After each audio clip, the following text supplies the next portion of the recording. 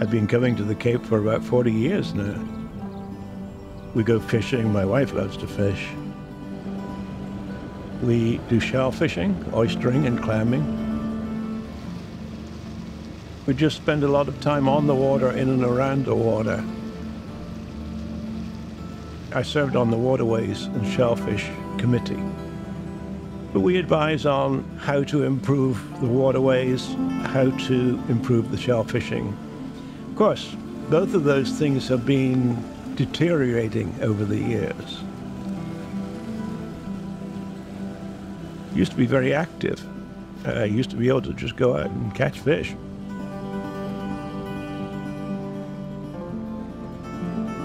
It's called Bass River because the striped bass would come up here.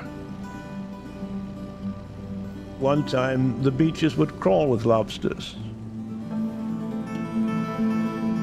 I mean, there were native oyster beds all over. If you wanted to eat, you could literally go and pick it up off the beaches. If you look back at some of the old photos, you'll see that there weren't even houses along the riverbank. Now, all the houses around here, bordering the river, have septic tanks. So what happens then is that the overflow from that eventually ends up in the river. And it creates algae growth, which is detrimental to shellfish. It's so sad that we should just damage the place where we live. We will lose the things that make Cape Cod, Cape Cod. And if we lose that, we're nothing more than just a pile of sand.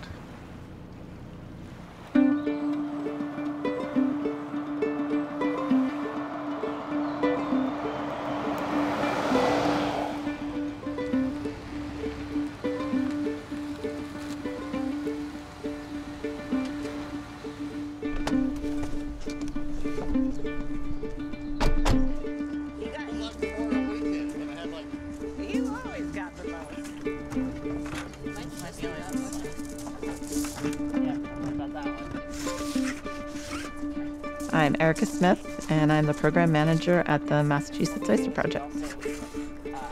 For folks out here who are like, oh, I don't eat seafood, it's kind of like when you're on the Cape, you are so close, and whether it's your neighbor, yourself, or 2 doors down, someone is involved with aquaculture.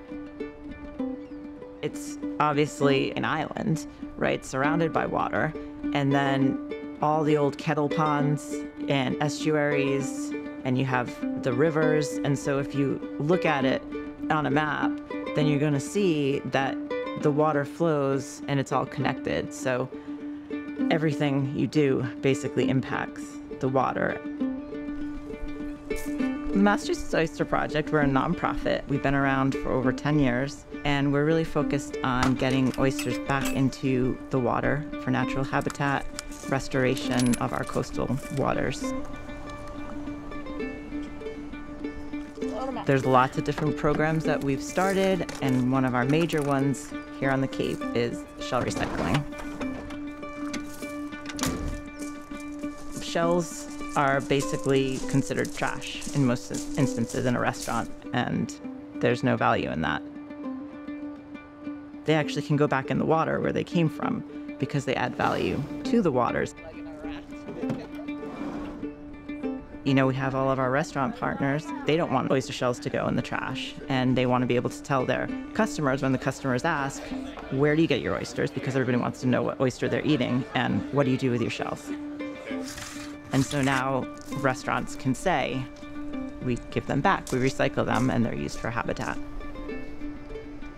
Restaurant puts them in one of our buckets, puts it outside, we pick it up in the morning, put it at the transfer station, it ages for a year, then the town puts it back in the water. This pile is eventually going to Wellfleet Harbor's Culch, so the shellfish department. They load it up, put it on the barge, and spray it basically out into the approved waters to put on the bottom. as substrate. To set up, say, a native oyster field, you need a bed of shells because they only spawn on top of shells. If they just sink into the mud, they're going to die. We want to recycle them into the river. We want to recycle it and generate the growth of the oysters. When Julian reached out to Mass Oyster, it put sort of Yarmouth and the Bass River in sight, and that's really what got the ball rolling. Especially here on the Cape, but in most coastal water, there's problems with pollution, and we have great protected land, but the use of fertilizer, just that little bit of what you're using in your lawn, it doesn't matter, it's going into the water. People want to see improvement, and there's only so many ways to do that. And one of the ways is oysters. So one of the nice things about this Mass Oyster Project is that there's this educational component to it. And I contacted them, but it was Cassandra who did all the follow-up, and she put the whole thing together.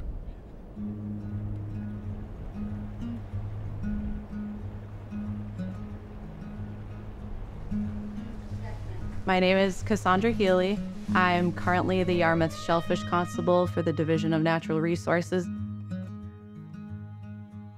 My primary set of roles is actually just to monitor, protect, and preserve the natural shellfish habitats in town. I chose to partner with Mass Oyster Project because they do a really great duty explaining through fun education, interactive engagement with shellfish. And it's just a great way for people to understand how important shellfish is in the community. The reason that we're looking at these various opportunities to create the positive impact on the water quality is because if it's something that we sweep under the rug now, it's only going to lead to more drastic negative effects later. Things like algae blooms can affect shellfish directly. It can affect humans. It can affect the vegetation. It gets the landscape and habitat out of balance.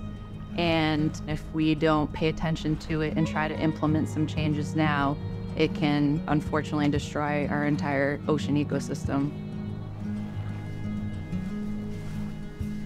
So if you look through this room, these are basically the moms and dads of all the oyster babies that get sold on Cape Cod. It's called the broodstock room. So these oysters are selected for favorable genetics, and they crossbreed them to try to get the most hardiest shellfish baby to be able to sell and pass on. This is one of the coolest rooms. Is this your algae room? It is, yeah. So this is ARC's algae lab. ARC stands for Aquacultural Research Corporation, and they're one of the only hatcheries on Cape Cod. They do everything from spawning the shellfish to actually having their own farms working out on the water themselves. So this room is basically the baby incubator stage. I always refer to oysters as environmental powerhouses. They're resilient. They're very adaptable to their environment. They can actually live in a variety of salinity levels, so they can be found in places you wouldn't even expect to find them. So the reason we worked with Mass Oyster Project and our primary focus to clean the water with oysters is because they can actually filter up to 50 gallons of water a day for a single adult oyster. So if you maximize that and put it on a broader scale with a reef of oysters, they're actually doing a lot of good work.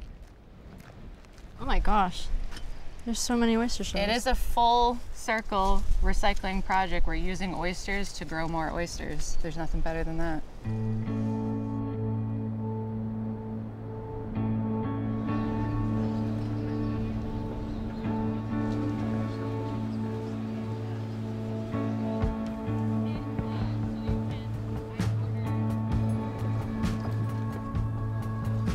This project is really special. It's the first time Mass Oyster Project has both an upweller and a shell recycling program in the same town.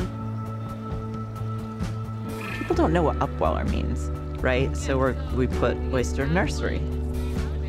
Yarmouth will be our 7th upweller. So they go on a dock, and they're buckets, silos that grow baby oysters. It's pulling in the water. It's a pump system that feeds the oysters, and they'll grow. And then those oysters will be put back into the Bass River in an area that they won't be touched. So they'll be able to grow up, reproduce, and so they'll create their own oyster bed. Hopefully, they'll all survive and then continue to grow that, and that will help to cleanse the water. The reason people use these methods is because it's a lot safer to have the baby shellfish in a tank than out in the ocean. It just keeps them safe from predators. So they grow very fast, filtering out that water and getting all the nutrients they need.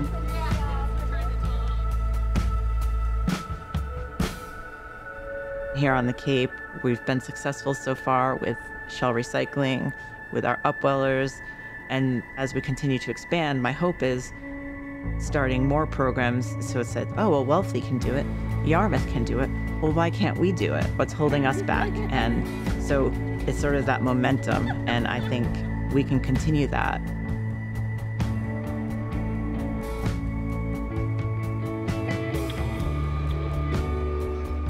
One of the goals of our upweller programs in general, being that they're educational, is that we want them to be in a high traffic area so that there's the opportunity for folks passing by to engage and be able to learn and say, oh, what's that?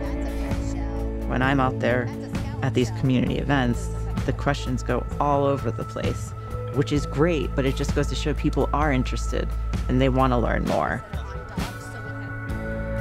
For change to happen, something has to be real and recognizable.